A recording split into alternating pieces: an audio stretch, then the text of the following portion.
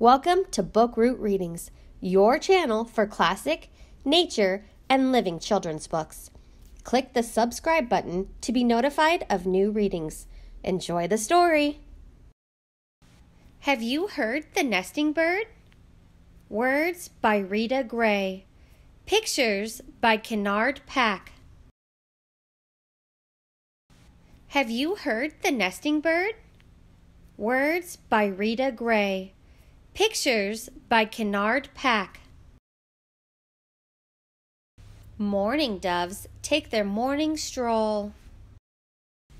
Cow, ooh, ooh, ooh. Woodpecker calls from a tree with a hole. Cut. Starling sings from a metal pole. Where's the wee tree? But have you heard the nesting bird? What bird? Where? That robin nesting up there. Sparrow makes a simple jingle. Chigga.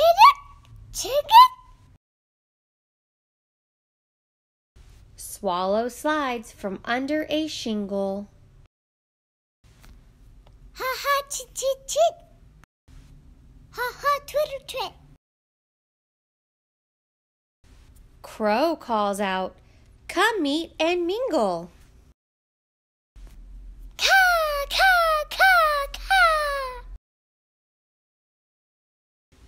But have you heard the nesting bird? Not a single tweet or trill. This nesting bird is so still. Cardinal wears a pointy hat. Cheer, pretty. Chickadee is an acrobat. Chickadee.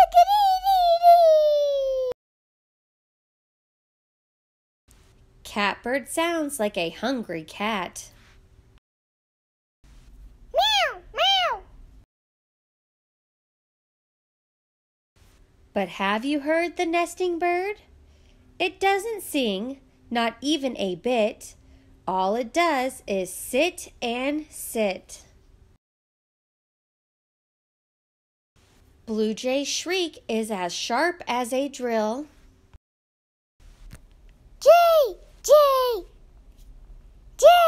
Jay. Whippoorwill has his favorite trill. Whippoorwill.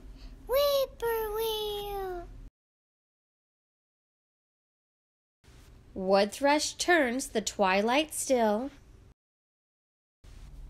Eolate.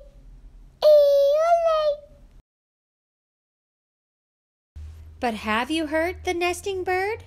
It hasn't sung a single song. This bird has been sitting for so long.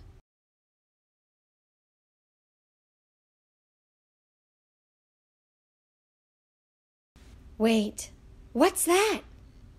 Tapping, cracking. Something made a little sound. Breaking, shaking. The bird is starting to move around.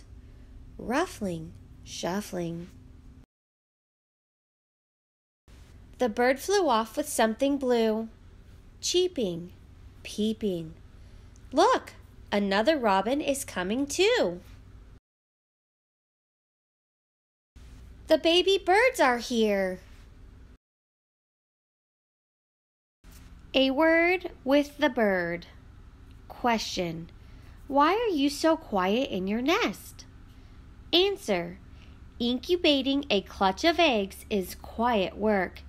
I don't want other animals to know I am hiding eggs. They might eat them. Question: why do you spend almost all your time in your nest? Answer: my eggs depend on me for warmth and shade. If they get too hot or too cold, they will not survive, and a hard rain could wash them away. I also turn my eggs daily so that my babies do not stick to the inside of their shells.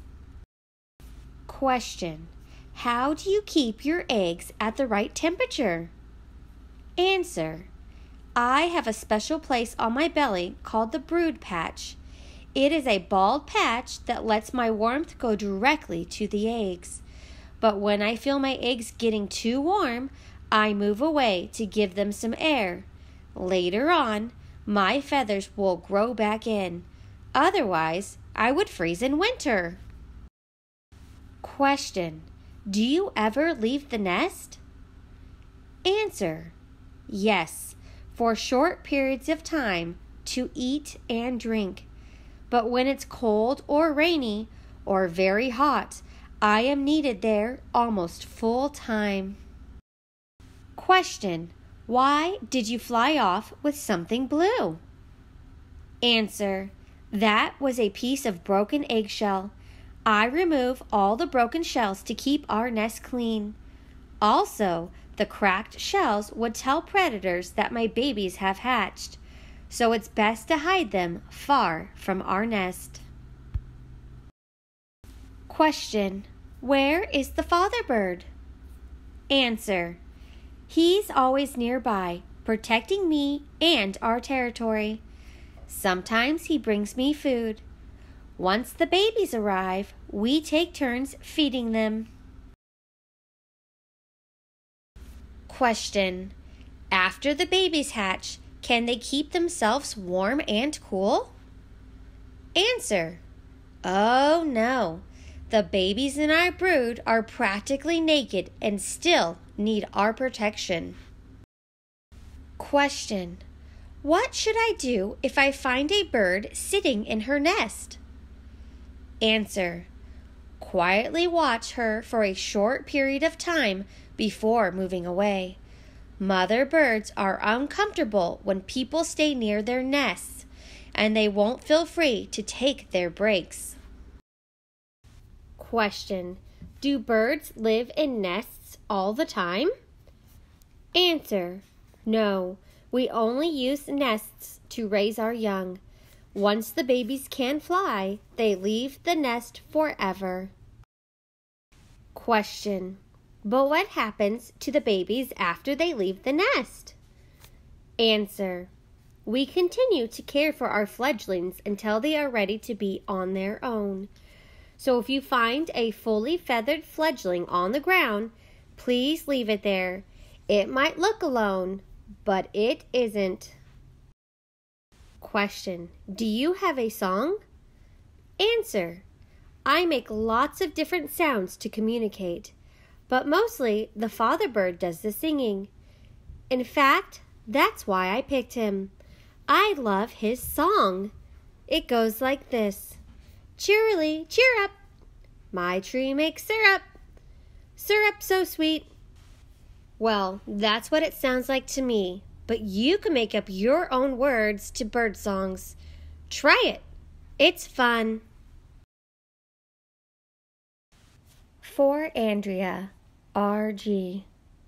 For my dear, graceful mother, K.P.